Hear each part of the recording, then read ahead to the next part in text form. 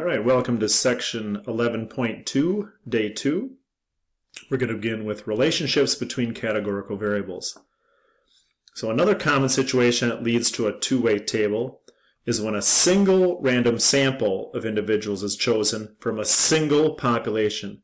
A single random sample of individuals is chosen from a single population and then classified based on two categorical variables. In other words, we're going to take this simple random sample that we took from the single population, but we're going to split that up into two different groups. So we didn't take two samples from two separate populations. We took one sample from one population, but then split it in two. So if that's the case, our goal is to analyze the relationship between the variables. Our null hypothesis is that there is no association between the two categorical variables in the population of interest. The alternative is that there is an association. All right. So we also need to look at the 10% and large counts conditions for the chi-squared test, and these should look familiar. Though there is a slight difference in the random condition for the two tests. A test for independence uses data from one sample, but a test for homogeneity uses data from two or more samples. So again, a test for independence uses data from one sample. A test for homogeneity uses two or more samples. So when checking this random condition, the data, regardless, still need to come from a well-designed random sample or from a randomized experiment where we're randomly allocating treatments. The 10% condition still holds to test for independence, and then again all our expected counts should be greater than 5 when we calculate those. So we're going to look at a chi-square test for independence. Now in independence, remember, it comes again from just one sample from one population that's then split into two. So we want to see, are those two, when you split them apart, are those two groups independent? So again, the null hypothesis is that there is no association between the two categorical variables. The alternative is that there is an association. We'll still start by finding the expected counts. We're using the formula that looks familiar to us. And we'll add up all those cells on a two-way table. If the null is true, the chi-squared statistic is approximately a chi-squared distribution with degrees of freedom. Again, remember, we're going to find that degrees of freedom by taking the number of rows minus 1 times the number of columns minus 1. And that p-value, again, is the value to the right of whatever our chi-squared statistic is. So it's that area right there. So let's look at an example. So we're going to look at choosing the right type of chi-squared test. The question is, are men and women equally likely to suffer lingering fear from watching scary movies as children? Researchers asked a random sample of 117 college students to write narrative accounts of their exposure to scary movies before the age of 13.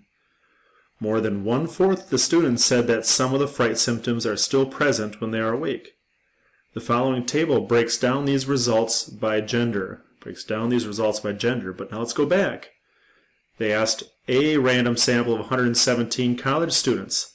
That is just one sample. There's some bells should go off here that now this is a test of independence.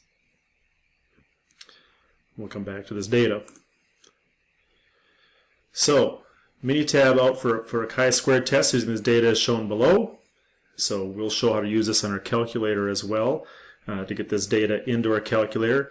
These again were our observed values. We can go back and look at that in the previous slide. Those are our observed values for the two-way table. These values right here, as it says below, expected counts are printed below observed counts. These are our expected counts. So again, these are the observed. These are the expected counts for each of those. And the chi-square contributions are printed below. So the individual chi-squared calculation for each of these, in other words, taking that observed minus the expected, squaring it, divided by the expected. For each of those are the individual components for each of those different cells.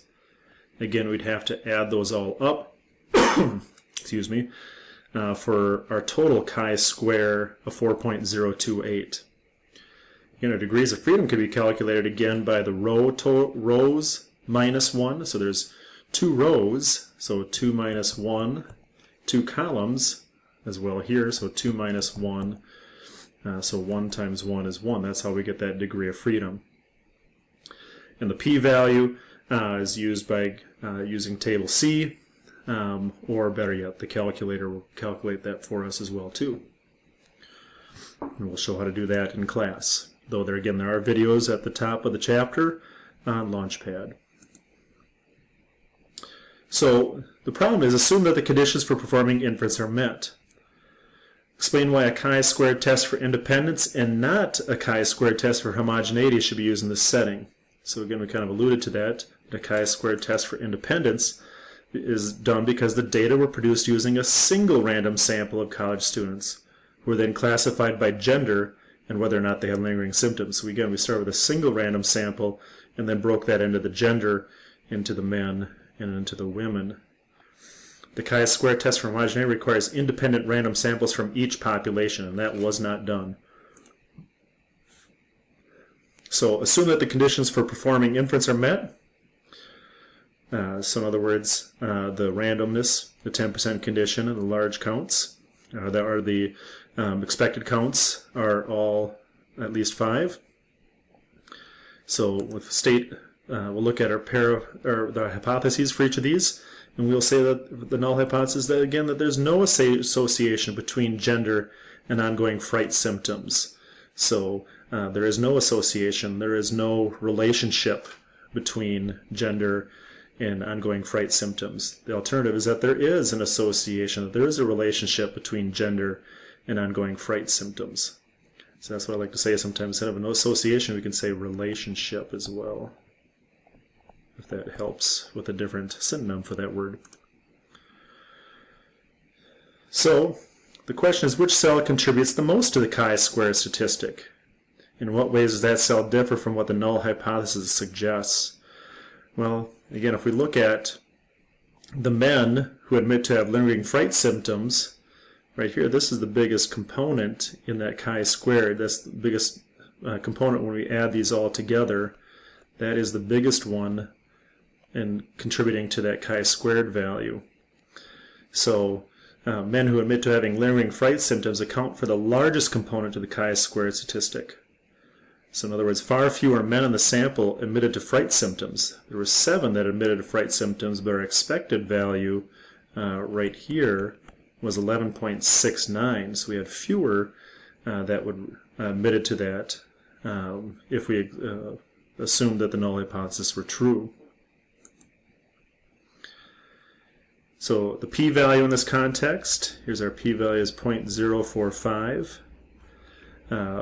And what conclusion would you draw at the alpha level 0.01? Well, first of all, we can see that this value is larger than our alpha. So if our p-value is larger than our alpha, we should fail to reject the null. So in other words, if gender and ongoing fright symptoms really are independent in the population of interest, this is what we're going to talk about when we interpret the p-value in context. We'll say that there is a 0.045 chance, about a 4.5% chance of obtaining a random sample of 117 students that gives a chi-squared statistic of 4.028 or higher. So that's what that p-value means. It's a 4.5% probability that we would get a chi-squared of this or higher in a sample of 117 students. And then, as we alluded to, because the p-value is greater than our alpha, we'd fail to reject the null, and we'd say we do not have convincing evidence that there is an association between gender and fright symptoms in the population of college students. So here we go. This is what we should have learned in section 11.2. We should be able to compare conditional distributions for data in a two-way table. So be able to find those conditional distributions within a table, to find those proportions that are within inside the table. State an appropriate hypothesis and compute expected counts. Be able to do expected counts for two-way tables. So again, that's that row total times the column total divided by the grand total. And for a chi-squared test based on data in a two-way table. Be able to calculate the chi-squared statistic, degrees of freedom, the p-value for a chi-squared test based on data in a two-way table. So a lot of that's calculator based. Do a chi-squared test for homogeneity. So remember again, homogeneity, we've got two different populations and two different sample from each of those. Where a chi-squared test for independence is that you got one population or one sample that you're taking. Instead of one sample, here we're taking one sample of each. So just be able to choose the appropriate chi-squared test based on this information there. So there we go. This chapter 11 is now complete. And we should be able to the last section of homework, 41, 43, 45, 47, 49, 51 through 55. All right, work hard, and remember, we all strive for perfection, and if you fall short on excellence. Good luck, Hornets.